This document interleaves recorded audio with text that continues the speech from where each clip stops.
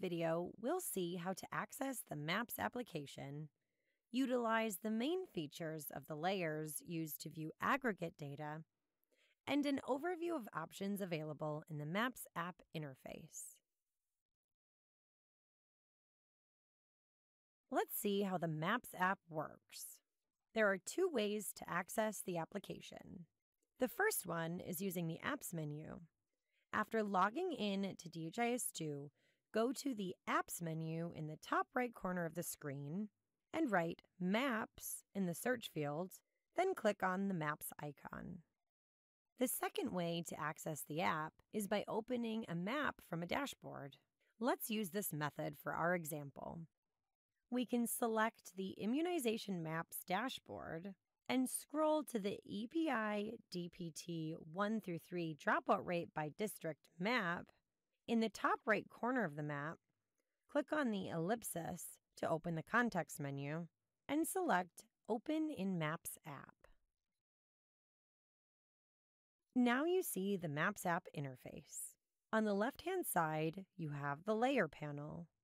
When clicking on Add Layer, you will see all of the available layers that can be added to the map.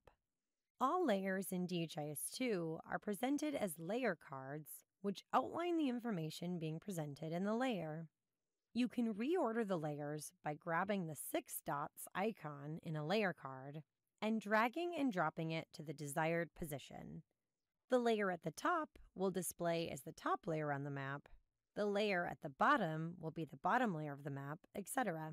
Note that the base map layer cannot be reordered since it is the background of the map. An arrow symbol allows you to collapse and expand the card. Information about the data being displayed in the layer are visible within the card, including the data item, period, and legends if applicable. Along the bottom of each card, you find a pencil icon. This allows you to open the layer configuration dialog and edit the layer. An eye symbol for toggling the visibility of the layer. A slider for modifying the layer transparency.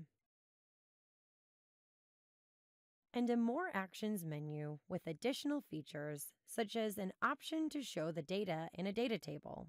Open the map as a chart in the Data Visualizer application. Download the data from the layer, edit the layer, and remove the layer. On the right-hand side of the Maps app, you will find the zooming features. You can zoom in or out,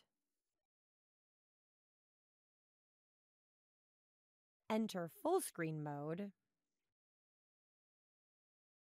center the map on your data, search for places or addresses,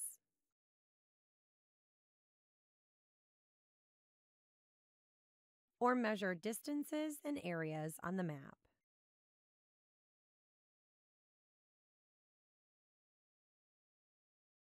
And in the top bar, click on the File menu to create a new blank map from scratch, open an existing saved map, save your map and give it a title and a description, share the map with other users, get a URL link to easily access the map, or delete the map.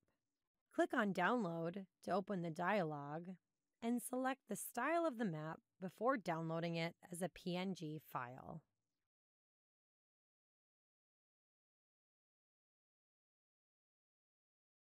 In summary, you have seen how the Maps app is designed with the 3 main control sections. The Layers section with the layer cards on the left, the zooming options on the right, and the File menu on the top. Layers can be moved and reordered, edited, hidden, opened as a table or chart, and downloaded, among other options. Maps can be zoomed in or out, saved, shared with other users, and downloaded as a PNG file.